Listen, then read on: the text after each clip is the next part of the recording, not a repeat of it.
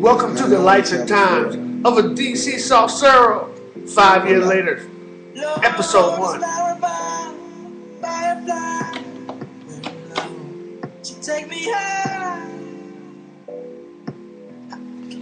Sitting at the bar by himself, Nick Johnson of Club Salsa was reflecting on memories and thought to himself, it was just 5 years ago when he found out his lady, Helena, was having an affair with his arch rival, Juan Carlos, owner of Club Whatever. He was thinking the DC Salsa scene has changed dramatically in 5 years. The competition has increased immensely. His arch rival, Juan Carlos, owner of Club Whatever, has just renovated his club and it's scorching hot right now. More on-two dancers have come on the scene, and Leo Griguito with his bachata addict crazos has made bachata a major factor on the DC Latin dance scene.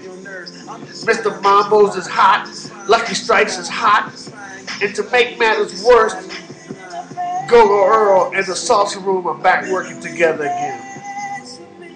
Nick Johnson had problems, and he was going to have to do something to just cater to the all-one crowd.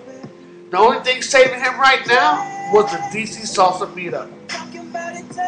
Juan Carlos and Helena were making plans to add a bachata night to Club Whatever schedule. With new renovations, the club is hot, and they wanted to strike while the irons are hot. They were planning to start a live music night as well.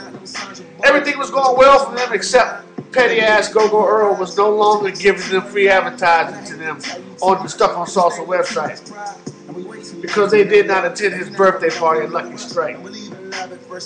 He and Earl were pretty good friends, and he knew eventually Earl would forgive him, but for now, he had to pay for the advertising.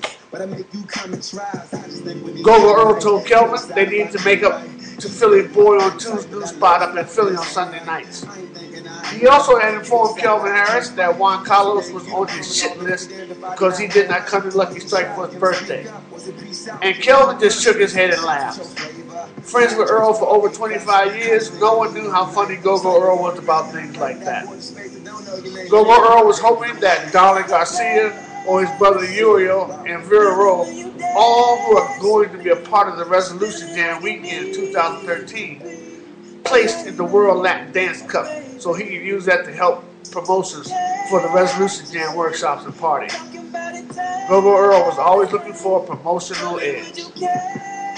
Leo Griguito, the bachata addict, just finished working out a deal to have a bachata New Year's Eve in association with Wendell Robinson of Salsa Metro at the Hilton in Rockville. All he ever thinks about is his lady, La Gata, and bachata. Will Nick Johnson step up his game, or will Club Salsa for all-one dancers fold? Will Juan Carlos and Helena stay together, or will Helena cheat on him like she did Nick Johnson? Will Go-Go Earl keep making Juan Carlos pay for advertising?